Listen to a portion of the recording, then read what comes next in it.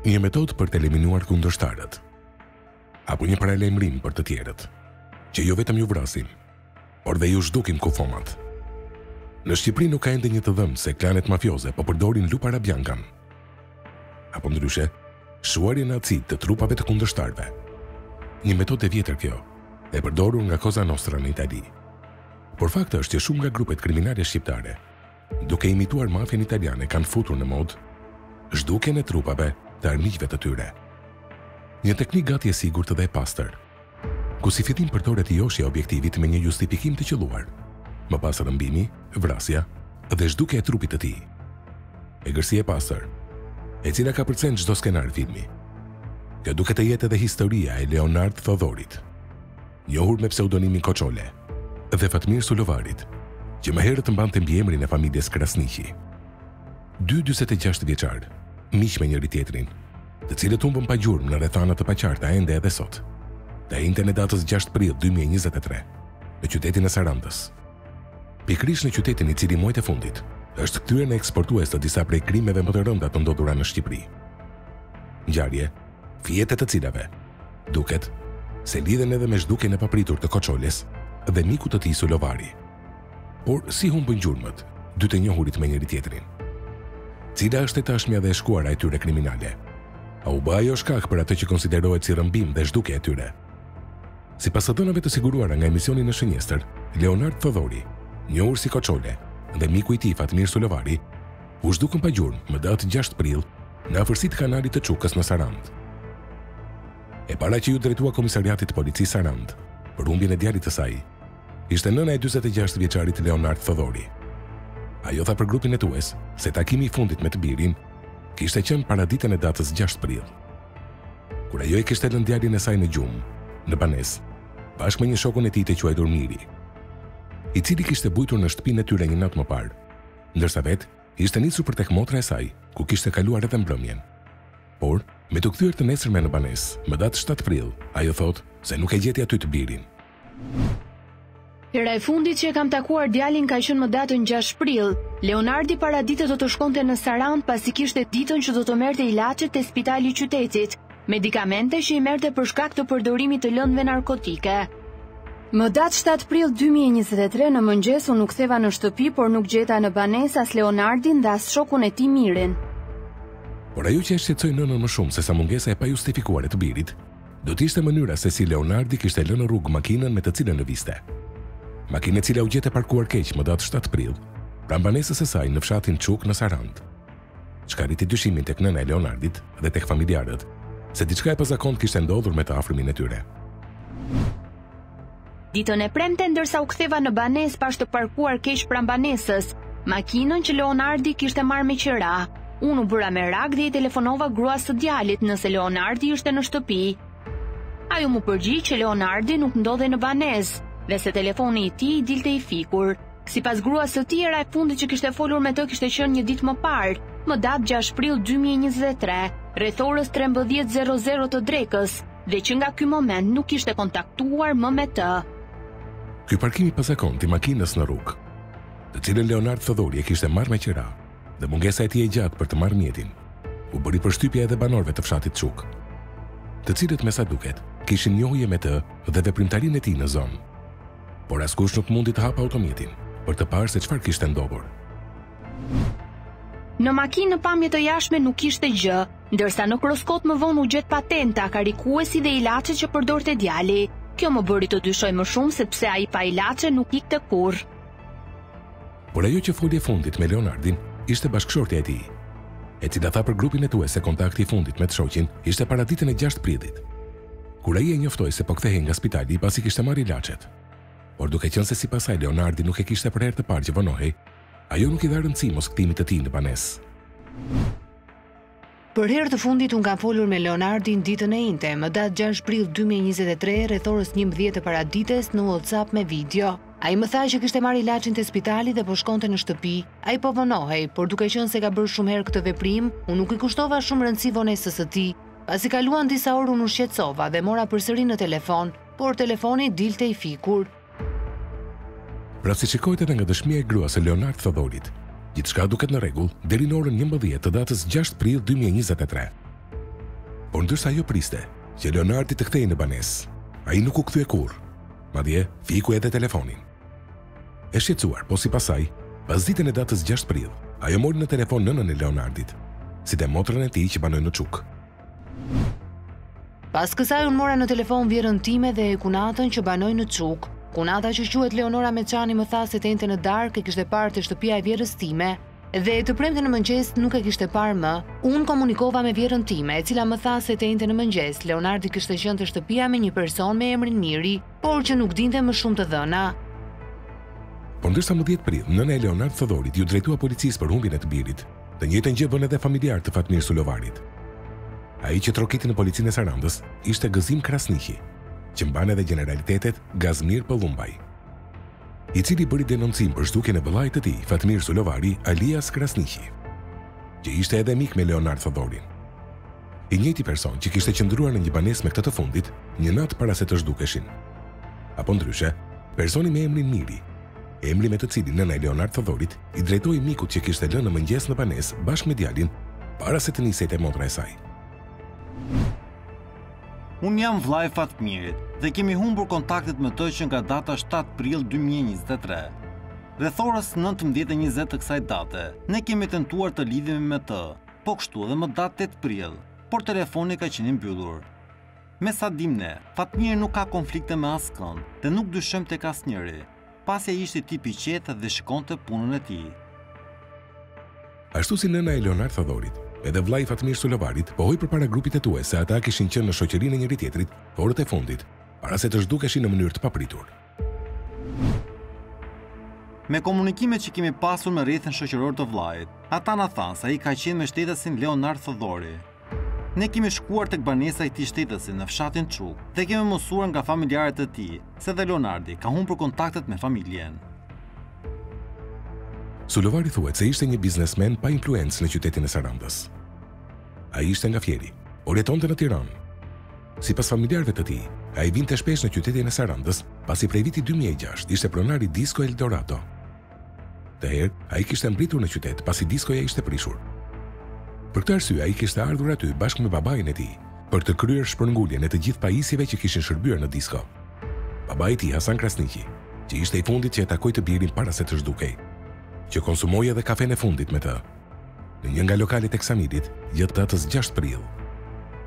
Momenti kur u ndan dhe nuk u pan më së bashku. Unë jam babai i Fatmir Sulovarit, Krasniqi. Më datë 5 prill 2023, ditën e mërkurë Fatmiri ka qenë në shtëpinë tonë në Fjerë. Sipas asaj që më tha gruaja ime, ai doli nga shtëpia rreth orës 10 për të shkuar në Ksamil. Në të njëjtën ditë, edhe unë u nisa për në Ksamil me automjetin tim, ku arrita në orën 18:30 në vendin ku Fatmiri kishte pasur diskon, por që tani është prishur. Ditën tjetër më datë 6 prill unë isha duke u marrë me materialet dhe rreth orës 16 u ofrua një makinë e bardhë nga ku zbriti Fatmiri. Qëndruam pranë objektit për rreth një orë duke biseduar. Unë i thash Fatmirit të shkonte të më priste te lokali i Ilirit në qendër të Ksamilit. Pas 30 minutash unë shkova te lokali i Ilirit dhe e gjeta Fatmirin të ulur vetëm dhe ula me të. Pas rreth 15 minutash aty erdhi edhe një person me emrin Nori dhe biseduam për rreth një orë për objektin që ishte shembur në Ksamil. Pra sipas babait të Fatmir Sulovarit, takimi i fundit me të birin ishte mesditën e datës 6 prill 2023. Kur ai u pa të largojë në këmbë bashkë me një person të quajtur Nori. Unë u ktheva te objekti, ndërsa Fatmiri bashkë me Nori një drejtuan qendrës së Ksamilit në këmbë. Ky ka qenë edhe momenti i fundit që unë u takova dhe fola me Fatmirin. Ditën e premte pasi mbarova punë me materialet, unë u nisa për në Fjerë dhe mbërrita aty rreth orës 19. Ditën e 7 prill, unë mësova se në Fjerë kishte ardhur nëna e shokut të Fatmirit për të kërkuar djalin e saj, i cili kishte humbur kontaktet. Do t'ishin këto denoncime, si edhe fakti që dy shtetasit e raportuar si të humbur nga familjarët ishin miq me njëri tjetrin, por edhe e shkuara e tyre afërt dhe largët kriminale, që krijoi mendimin tek policia se ishin përballë një rrëmbimi të dyfisht. Por si mendohet se ndodhi rrëmbimi i Koçoljes dhe mikut të tij Fatmir Sulovari? Sipas dinamikës së ndërtuar nga grupi hetues, rrëmbimi i dy miqve mendohet se u krye në vendin ku edhe u gjet e parkuar në mënyrë jo të rregullt makina e drejtuar nga Leonard Thodhori, në fshatin Çuk në Sarandë. Dyshimet e policisë janë se Leonard Thodhori u thirr aty nga persona me të cilët mendohet se kohët e fundit ai kishte krijuar divergjenca. ose u nxorr në prit nga njerëz të cilët ai cilësonte si të besuar, që më pas e tradhtuan duke i dorëzuar tek personat me të cilët kishte probleme. Por ajo që tashmë dihet është se përpara se të nisej në vendin ku kishte lënë për të sqaruar përplasjet, Leonard Thodhori mori me vete edhe Fatmir Sulovarin, me të cilin thuhet se ndante një shoqëri të vjetër në kohë. Ai mendohet se e thiri mikun e tij të vjetër si shoqërues, pasi ky i fundit kishte armë.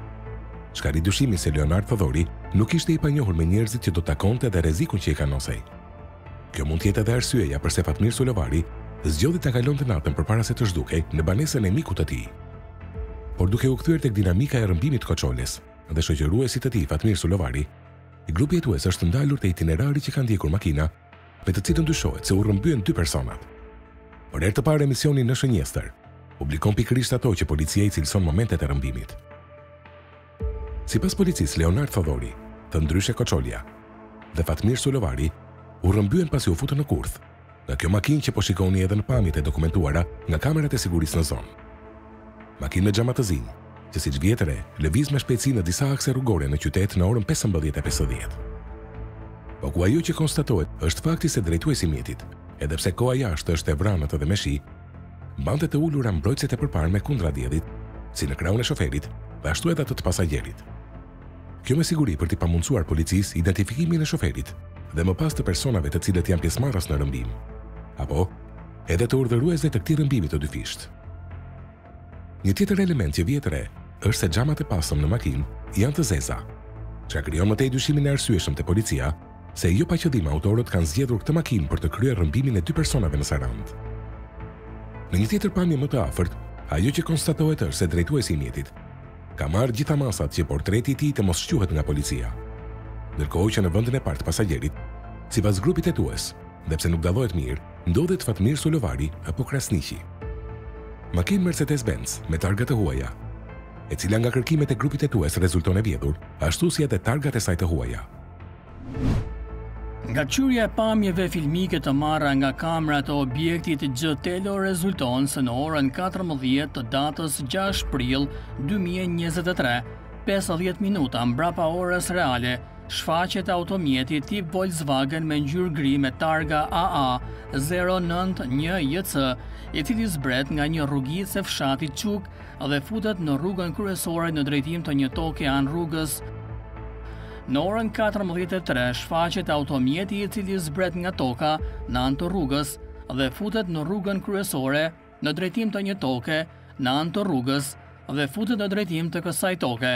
Nga qyrja e kamerave shfaqet automjeti tip Volkswagen me ngjyrë gri me targa AA 091JC, i cili del nga toka anë rrugës dhe futet në rrugën kryesore në drejtim nga rrethi Çukës, dhe një automjet tip Benz ngjyrë zezë identifikuar nga ana jon me targën AA 751LV, targa të vjedhura, i cili vjen nga kanali i Çukës dhe lëviz në drejtim të rrethit të Çukës dhe ndalon rreth 200 metra pa shkuar te vendi ku më parë kishte ndaluar Volkswagen. Në orën 14:06 shfaqet automjeti Benz i cili i afrohet dhe ndalon në krah të automjetit Volkswagen ngjyrë gri me targa AA 091JC.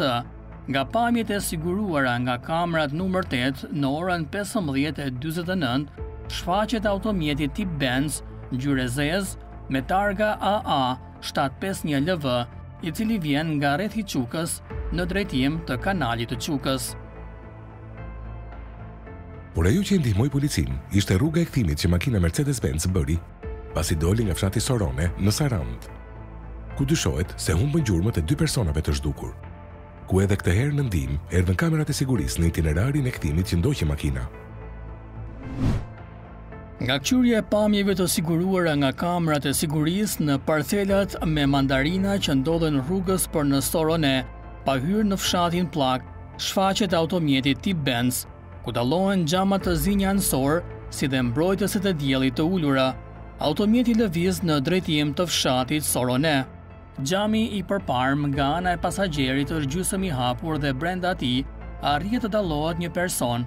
Në brendësitë e automjetit nga ana e shoferit arrit të dallohet një person i veshur me rroba gri. Targa e automjetit tip Benz YTO 1114 është denoncuar e vjedhur në Greqi. Nga kqyrja e pamjeve të siguruara nga kamerat e një karburanti shfaqet automjeti tip Benz, ku arrijet të dallohet qartë një pull jeshile në cepin fundor ballor nga ana e pasagjerit. Automjeti ikë në drejtim të rrugës së vjetër për në Vlorë. Nga kqyrja e kamerave të bashkisë Sarandë dhe të bizneseve të ndryshme është bëri mundur identifikimi i itinerarit të ndjekur nga automjeti Mercedes-Benz. Në orën 13:46, ora e kameras është 60 minuta nga ora reale. Kamera e biznesit Saranda treg shfaq automjetin që vjen nga rruga e vjetër e Vlorës në drejtim të hyrjes së Sarandës, fshati 6. Nga pamjet e kameras së një karburanti të orës 14:47, ora është fikse. Automjeti hyn në qytetin e Sarandës në drejtim të qaf gjashtës. Automjeti zbret nga qafa e gjashtës dhe merr rrugën për te kanali Çukës. Automjeti lëviz më pas në drejtim të fshatit Çuk. Por cili ishte problemi që personazhi i njohur si Koçolja kishte me persona të cilët më pas kryen rrëmbimin dhe zhdukjen e tij dhe të mikut që e shoqëronte, dhe cilët ishin personat me të cilët ai thuhet se ishte në konflikt. Dhe pse Leonard Thodhori nuk nuhati asgjë nga ajo që do t'i ndodhte. Ajo që do të çonte grupin e tues në zbulimin e njërit prej autorëve dhe arrestimin e tij, do të ishin pikërisht lëvizjet e makinës Mercedes-Benz, të cilët çuan policin drejt fshatit Nivic në Sarandë dhe drejt emrit të shtetasit Sofokli Baxheri, i njohur shkurt si Sofo. Banues edhe ky, po në fshatin Nivic. Por cila është lidhja e Sofokli Baxherit me rrëmbimin e dy personave në Sarandë? Se grupi hetues ka krijuar bindjen se ai dha dëshmi të rreme për këtë ngjarje. Dhe pse ai ka vendosur të kyç gojën përpara hetuesve në lidhje me këtë rrëmbim? Sipas grupit hetues, Sofokli Baxheri mendohet se u ka vënë në shërbim personave që rrëmbyen Koçolën dhe Sulovarin, banesën që kishte marrë me qira në fshatin Nivic në Sarandë. Banesë në pronësi të shtetasit Strati Dukshi, në borën e së cilës u gjende dhe makina Mercedes-Benz, që dyshohet se transportoi dy personat drejt bazës ku u zhdukën gjatë rrëmbimit të tyre. Unë Leonard Thodhorin me nofkën Koçole e njoh vetëm fizikisht si banor i qytetit të Sarandës, por nuk kam pasur kurrë marrëdhënie me ta, po kështu as me shtetasin Fatmir Sulovari. Në lidhje me shtëpinë në Nivic, është e vërtet që kam qenë ndërmjetës në qiramarrjen e vilës së shtetasit Strati Dukshi. Më datë 11 janar 2023, në zyrën e agjencisë ku punoj, ka ardhur një shtetas me emrin Bledi, që donte të merrte me qira një banesë ose një vilë për një vit në periferi të Sarandës. Unë i ofrova këtij personi që jetonte në Kanada vilën e Strati Dukshit, por duke qenë se nuk kisha foto, shkuam me pam nga afër.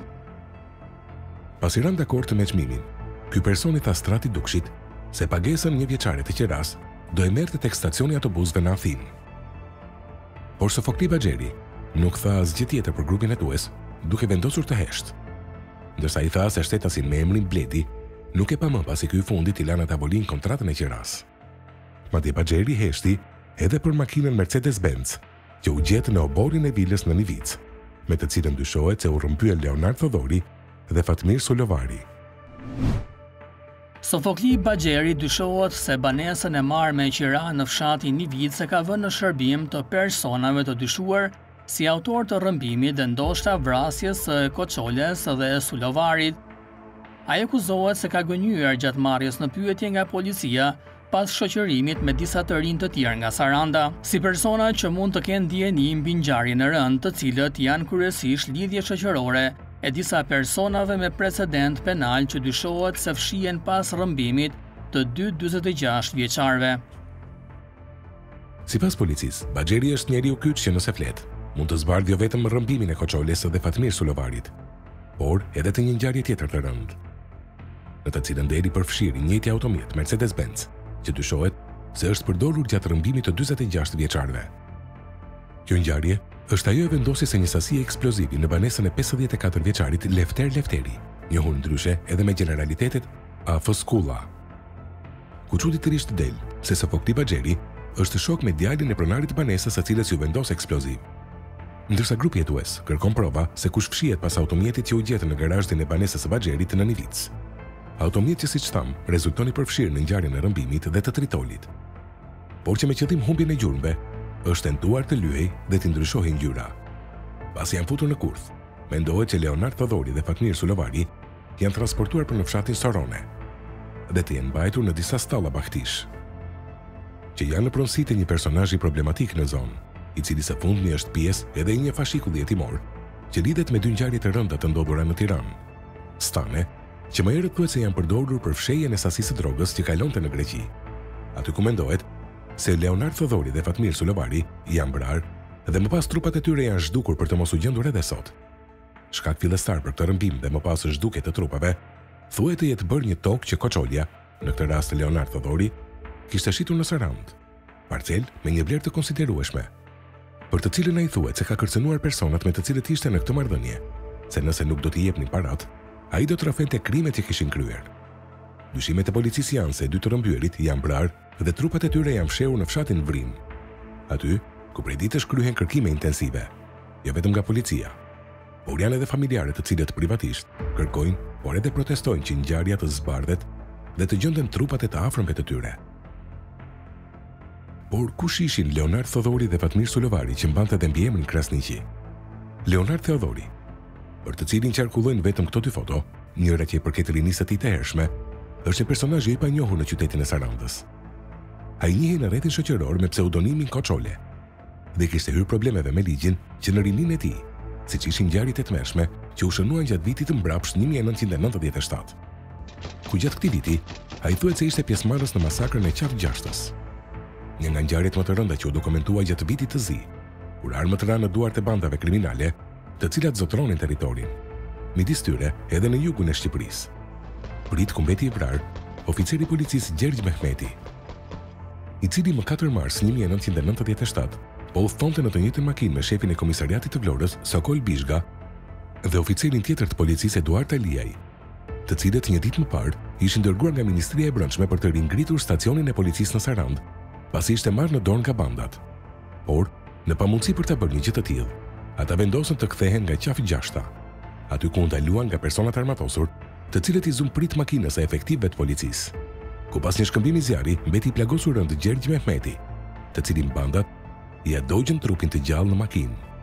Dhe u mor peng për 2 javë oficeri tjetër Eduard Aliaj, i cili, pasi u keq trajtuar rënd, u lirua vetëm nëpërmjet negocimit. Por, edhe pse ishte pjesëmarrës në atë masakër, Leonard Thodhori, në atë kohë 18 vjeç, thuhet se nuk ishte i përfshirë direkt në ngjarje. Ai nuk u dënua kurrë për masakrën e Qafë Gjashtës, por kjo nuk e pengoi në vazhdimin të kishte një CV të pasur në radhët e krimit. Në vitin 2003, ai ishte i pranishëm në makinën që drejtohej nga Andrea Gjini, para se ky i fundit të vriste biznesmenin Jaho Bajo. Po në vitin 2003, ai u arrestua për moskallëzim krimi për një tjetër ngjarje të kryer nga Andrea Gjini. Më pas ai u arrestua në akuzat për vjedhje dhe mashtrim, por edhe për trafik të lëndë narkotike, ku duket se ishte i përfshirë në grupe të fuqishme kriminale që qarkullonin në zonën e Sarandës. Por krahas kësaj veprimtarie, Leonard Thodhori thuhet se ishte edhe vetë përdoruesi lëndëve narkotike. Fakti që e pranojnë edhe familjarët të tij, të cilët thonë se ai merrte medikamente për shkak të varësisë që kishte krijuar nga droga. Të njëjtën CV të lidhur me drogën, duke se kishte edhe miku i tij Fatmir Sulovari, që mbante edhe mbiemrin Krasniqi.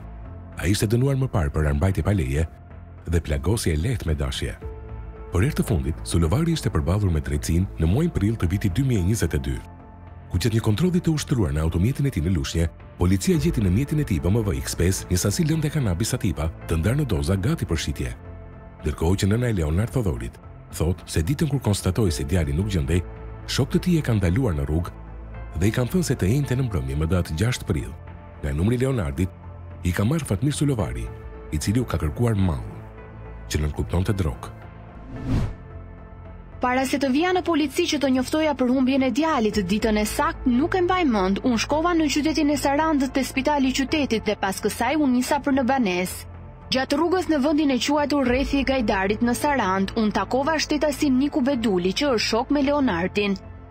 Pas pak minutash pranë nesh erdhi një person i panjohur nga unë dhe pas 5 minutash edhe një djalë, të cilit Niku ju drejtua me emrin Buçja. Ai i tha Nikut që thuaj nënës se ky është Leonardi dhe i tha që ditën e njëjtën në darkë ka telefonuar Fatmiri nga numri Leonardit dhe i ka thënë: "Do na sjellësh mall këtu, se do ylli." Por Buçja ishte përgjigjur se nuk kishte dhe ja ka mbyllur telefonin. Pas kësaj bisede Niku u largua dhe më çoi në shtëpi. Rrugës më tha që të mos mërzitesha se Leonardi do të kthehej. Por për t'u kthyer edhe një herë pistave të mundshme të rrëmbimit, grupi hetues mendon që një ndër to lidhet me 2 vrasje të bujshme të ndodhura në një kohë fare të shkurtër, që zanafillën e ka në Sarandë dhe te trafiku i lëndëve narkotike që vinte prej këtij qyteti. Policia beson që në ngjarjen e rrëmbimit të Koçoljes dhe të Sulovarit të ketë gisht Ledian A, njohur edhe me generalitetet Eldian A, personi i cili del edhe në dëshminë e nënës Aleksandr Sadikaj, si implikuar në ekzekutimin e tij më 11 qershor të vitit 2022 tek rrethrotullimi i tegut në Tiranë, nga shpërtimi një sasie të madhe eksplozivi që ishte montuar në makinën e tij, ku grupi jetues beson se Leonard Thodhori kishte dieni të plot për atentatin me eksploziv ndaj Aleksandr Sadikaj, si dhe njerëzit që e organizuan. Njerëz të lidhur me trafikun e drogës që kalonte nga kanali i Çukës në Sarandë në drejtim të Greqisë, ashtu si edhe Aleksandr Sadikaj, nga Memaliaj, që mbante pseudonimin Sancho, por edhe Edmond Papa, një biznesmen nga Saranda, i cili u qellua për vdekje vetëm 6 muaj më pas, më 16 dhjetor 2022, në lagjen Selit në Tiranë, teksa qëndronte në lokal duke konsumuar një kafe në pritje të familjarëve të tij. Narkotrafik me destinacion Greqinë, me të cilin duket se ishin të lidhur edhe i rrëmbyeri Leonard Thodhori dhe personat të cilët organizuan më pas zhdukjen e tij dhe të mikut që kishte marrë me vete. Personat të cilët ishin të investuar direkt në vrasjen e Aleksandr Sadikaj. Ekzekutim për të cilin duket se ka pasur dieni edhe Leonard Thodhori edhe pas konflikteve për një pronë në Sarandë, që kishte me këta persona, duket se i ka kërcënuar këtë të fundit se do i kallëzonte në lidhje me dienin që ai kishte për ekzekutimin me eksploziv të Sanchos në Tiranë. Çka duket se i ka friksuar keqezi ata, që deri dje ishin bashkëpunëtor për të menduar deri edhe rrëmbimin e tij, ndërkohë që duket se rrëmbimi i Fatmir Sulovarit të ketë qenë jashtë planifikimit. Në lidhje me ekzekutimin e Aleksandr Sadikaj, ai thuhet se 3 ditë para se të eliminohej, qëndroi në hotelin në pronësitë e Edmond Papës në Sarandë. Të dy këta personazhe të lidhur me trafikun e drogës që kryej në Greqi. Sipas informacioneve që nëna e Sadikaj dha për grupin hetues, djali i saj nuk ishte qenë i vetëm në këtë hotel, por ai ndodhej në shoqërinë e 2 personave të tjerë, që identifikohej si Lediani dhe Gjino. Lediani, i cili këshilloi Sadikajn që makinën e tij tip Golf të bardhë ta çonte në fshatin Kurja në Fier, te magazinat e dajës së Edmond Papës, me qëllimin, sipas nënës së tij, për ta rregulluar pas një defekti teknik që kishte automjeti.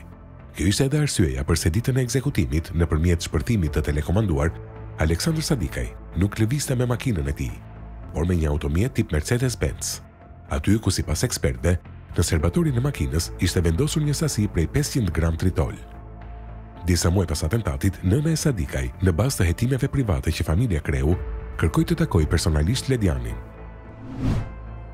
Pas vrasjes së djalit tim Aleksandrit, kam kërkuar që të takohem me Ledianin, të cilit i kam çuar fjalë nëpërmjet Gjinos. Ky i fundit më ka thënë që Lediani kishte fshirë të gjitha rrjetet sociale dhe nuk dëshironte të më takonte. Lediani nuk i doli në takim nënës së Sadikaj, as kur kjo e fundit shkoi të takojë personalisht në hotelin Blue Sky në Sarandë, në pronësitë e Edmond Papës, që tashmë edhe ky ishte ekzekutuar. Pasi pash që Lediani nuk donte të më dilte në takim, ndodhur në këto kushte kam shkuar vetë tek hotel Blue Sky në Sarandë, por edhe këtë herë ai nuk më ka dalë në takim, për arsye të cilat nuk më i bëri të njohura. Po ndërsa grupi hetues i ngriti të gjitha dyshimet mbi një konflikt të mundshëm për drogën midis Sanchos dhe Papës, dëshmia e fundit e dhënë nga nëna e Aleksandr Sadikaj solli për grupin hetues në vëmendje edhe një tjetër pistë. Atë të një toke që djali i saj kishte blerë pranë tegut në Tiranë, por që e pretendonte edhe Lediani. Bisedë që Gjino, sipas nënës së Sadikaj, e kishte bërë me djalin e saj pak minuta para se të vritej, ku Sadikaj i kishte treguar në telefon një tokë që familja e tij kishte në pronësi pranë qendrës së njohur tregtare në Tiranë. Në dosje thuhet se kjo mund të ketë lënë të pakënaqur Ledianin dhe njerëzit e tij përreth, me këtë rast edhe Edmond Papën. Një version i mundshëm ky, pa lënë mënjanë dhe konfliktet e tjera që palët mund të kenë pasur në afera të ndryshme. Ndërkohë që siç del nga dëshmia e nënës, Gjino i ka pohuar se Edmond Papa dhe njerëzit që i rinë afër janë të rrezikshëm, pasi ndër të tjera mbajnë edhe lëndë shpërthyese. Kjo rriti edhe më shumë dyshimet te nëna e Aleksandr Sadikaj, se vrasësi i të birit ishte Edmond Papa dhe njerëzit pranë tij. Një histori gati e ngjashme kjo me atë të rrëmbimit të Leonard Thodhorit dhe Fatmir Sulovari, ku ashtu si në rastin e Sadikaj sërish në sken del një tokë që Thodhori kishte shitur në Sarandë, por që në këmbim nuk kishte marrë parat, për të cilën edhe në këtë rast pretendime del të ketë pasur edhe personi me emrin Lediani. që dyshohet të jetë rrëmbyesi i tij dhe i Fatmir Sulovarit. Ku shkak dyshohet të jetë bërtoka që Leonard Thodhori kishte në Sarandë, që ua kishte shitur këtyre personave, të cilët me sa duket, pasi i kanë bler tokën me letra, nuk i kanë dhënë në këmbim parat.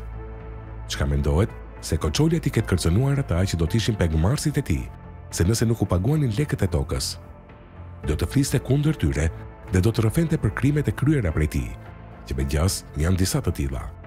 Por Ledian A nuk mendohet të jetë personi i vetëm që rrëmbeu Koçolën dhe mikun e tij, pasi policia beson se pjesë e grupit kriminal është edhe një shtetas nga veriu i vendit.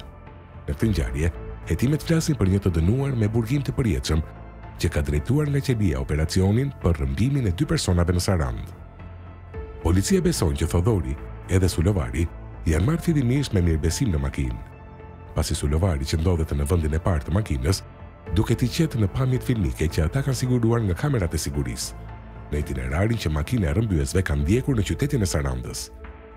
Për të hedhur dritë mbi këtë ngjarje të rëndë, janë marrë në pyetje miqtë e biznesmenit të vrarë Edmond Papa, të cilët më herët janë marrë në pyetje edhe për ekzekutimin e Aleksandr Sadikaj. Personat e shoqëruar shumica janë me precedent të theksuar kriminal për prodhim dhe shitje narkotikësh, kultivim bimësh narkotikësh, trafik mjetësh motorike e të tjerë.